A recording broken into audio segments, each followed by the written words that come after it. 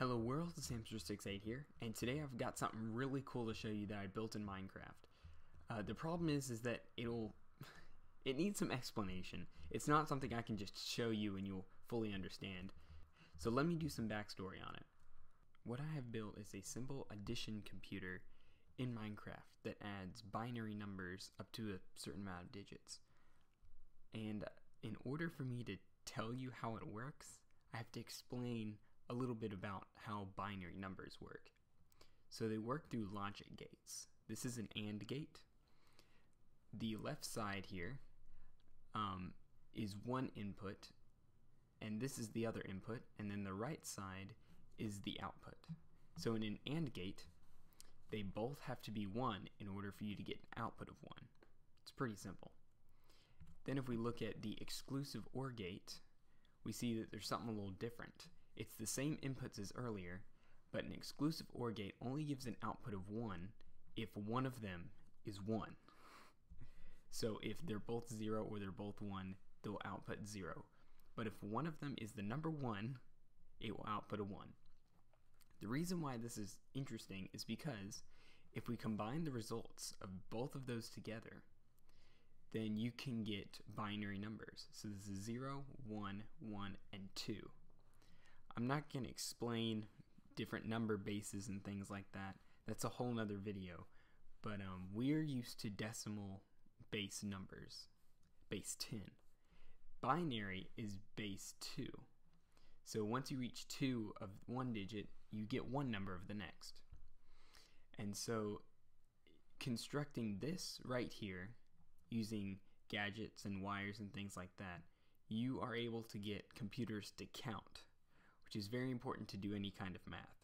So now that I've explained how gates work and what we need to make, I wanted to put all that together and create a simple redstone system in Minecraft that could pull off the same thing. So the first step, of course, was to build the gates. Here's a simple AND gate. The way I have these constructed is you can have the two inputs in front and you can tell they're on when the redstone lantern lights up. And then I have this piece here which executes the code.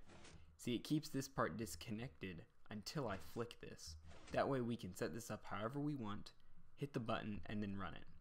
So for the AND gate, both of them have to be on in order for the output lantern to light up.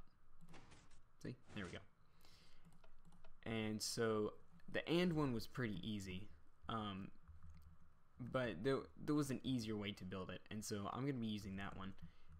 This one's a bit more complicated because it uses torches, especially if you don't know how redstone works. This one's a little bit simpler because it uses pistons and connects and disconnects everything. But this one does the same thing. If I flick one, nothing happens. If I don't flick any, nothing happens. Only when I flick both of them do we get an output. And that's good. We can use that. That's simple logic. I got stuck there for a while, and I was finally able to construct the exclusive OR gate we need. As you can see, it actually includes an AND gate in the design, which is interesting. But this one only runs when one of them is on. So if both of them are off, nothing happens. If we turn one on, it lights up. Let's try both of them on. Nothing. And one on. Boom. So we have the two gates. Now all we have to do is combine them together to create a result. And so I have a very, very simple binary addition computer. So both of these is one number. Both of these are the inputs. If it's off, it's a 0. If it's on, it's a 1. And so we can actually add numbers now. We can do that. So you can only add one-digit binary numbers, so 0s and 1s, but it's something nonetheless. The output here is a little different. This is the 1's place, and this is the 2's place. It would actually probably be better to look at them from this side. If this one lights up, you add 1 to your number. If this one adds up, you add 2 to your number. And when you add those together, you have your output.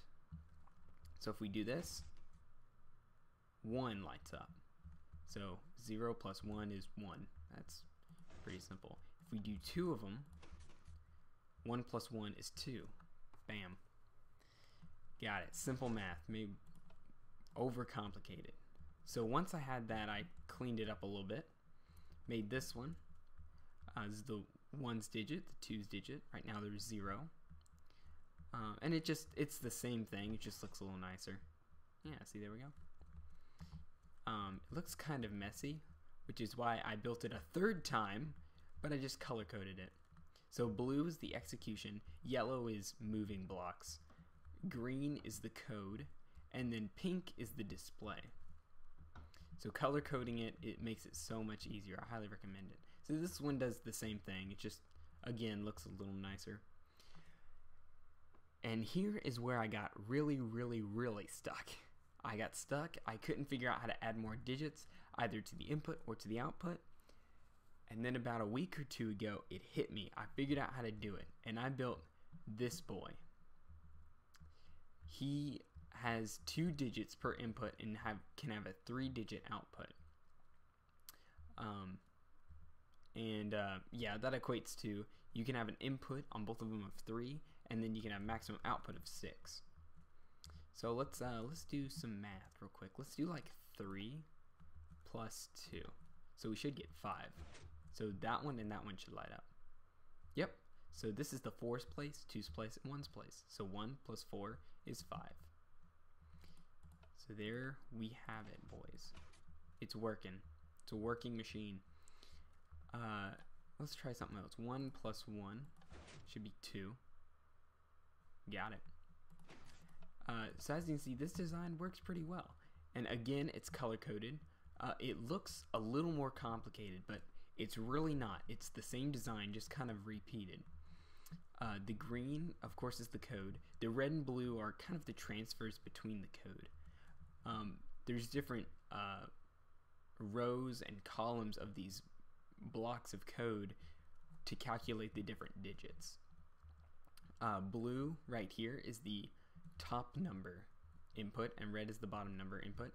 This light blue is the execute, and pink is display again. So this was getting pretty good, and I had figured out a system I could just repeatedly build this on and on to make it bigger, and so I did. And I added more features as well. So this is the climax of this whole experiment, is this big machine. It can have up to a value of 15 and can output a value of 15. And you might only notice there's only one number here. It's because this one can store memory. This calculator can store and remember the number you put in. So we can see that number here at this display. 1's digit, 2's digit, 4's, and 8's. And then an extra block, which I haven't built that part yet. I could add another digit, it would just take a lot more work. So right now we have 0 in the calculator. So whenever I punch in a number and hit this add number button, it will add it to whatever value is here. Meaning that you could add lists of numbers, and I think you could potentially multiply with this. I haven't experimented that far yet, but let's go ahead and test it with something. Let's do like 6. Hit the button. Give it some time to think about it. 6 plus, I don't know, 9. I think that'll barely fit in the calculator. Let's see if it can actually do it. Oh, it did it. It's a little quirky due to redstone timing and all the repeaters and stuff, but it did it. I'm very happy about that. So that's actually the maximum it can count to. If we try to overload it to 16, actually let's just do that now. It should roll over. Yeah.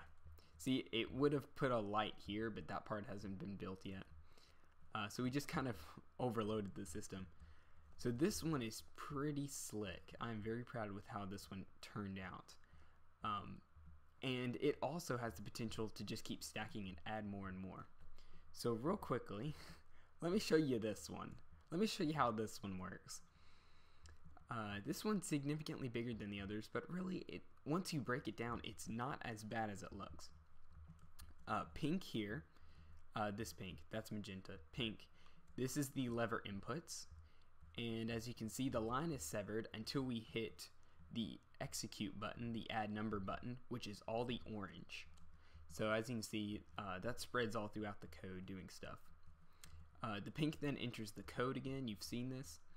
And then when a digit is fully calculated, it'll come out into one of these memory banks. Each of these memory banks corresponds to one of the digits in the output. So this is the ones digit, it's stored in here. And that's the 2, 4, and 8 down there. Once it goes in here, it'll determine whether it needs to adjust the variable. This yellow block here will be in different states, either right here or right there, depending on what number needs to be in there. I believe this is the 0 state, and it flips there if it's a 1. And then from there, the numbers go through the pink to the output, but then they also do one other thing. There's another lower set of lines that runs back into the code. That allows us to use the memory we've stored in the banks, put it back into the code, and add onto it using the pink line, our main input line. So that's how I'm able to add numbers that we've already put in with the ones we're just adding in. And the little glowstone bits, I need to explain those. That's where you could expand it. I kind of put them there as little to-dos. Just in case I wanted to expand it, I'd know every little spot that would need to be expanded. See, there's some over there. So like say, if I gave someone this world, they could just keep stacking on code. This gray line here is the clear button. It goes through and sets all the memory banks to 0, which effectively sets the output number to 0. So yeah, that's all I got. If you need more detail, if you're still curious about how exactly this works, let me know in the comments or contact me however else you know to contact me. And yeah, I'll talk you through everything. Things like the memory banks are kind of complicated to explain in a video. But yeah, thanks for watching.